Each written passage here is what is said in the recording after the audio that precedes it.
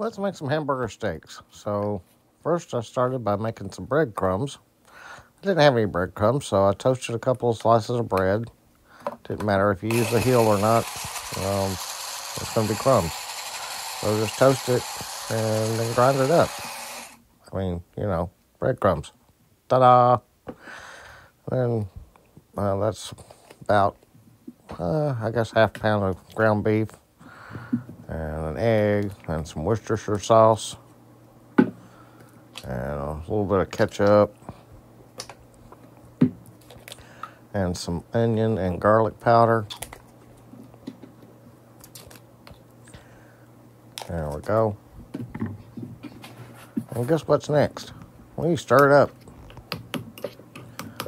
And just stir it up until it's all stirred up. Stir it up. Then form it into patties. And put it in a hot cast iron skillet. And burn it on one side and flip it over. And burn it on the other.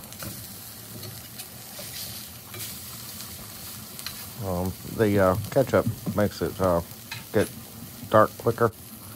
So that's why it looks that dark. But it's good. And then after you scrape those out of the pan, then you can throw some onions in there. And cook those down. Get all of them.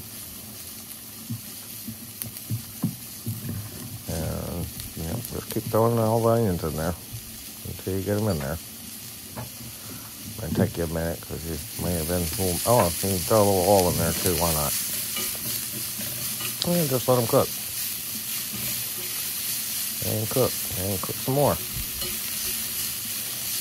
Stir around a little bit. Why not?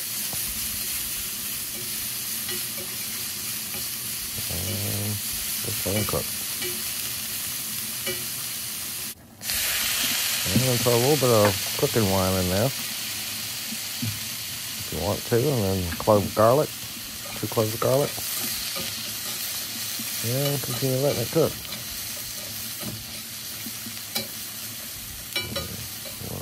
Got that caramelized, didn't it?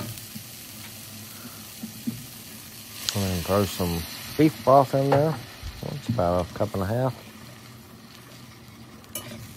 And just keep stirring it up. And I added a little bit of ketchup, a couple of squirts, and a little bit of mustard. Just plain yellow mustard. And mix that all up.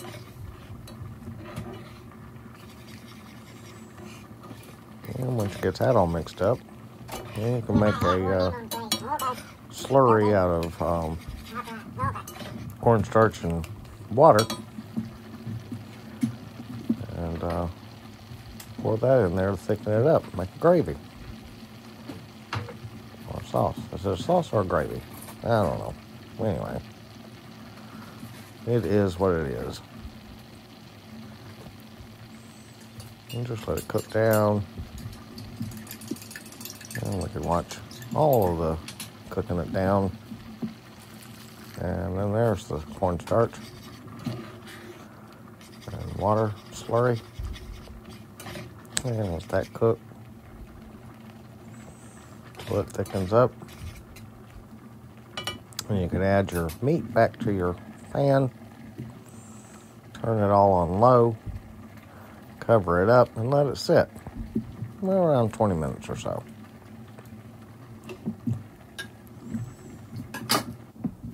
And you get that.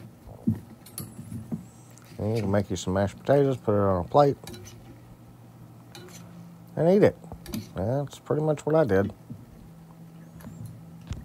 My dad even ate some.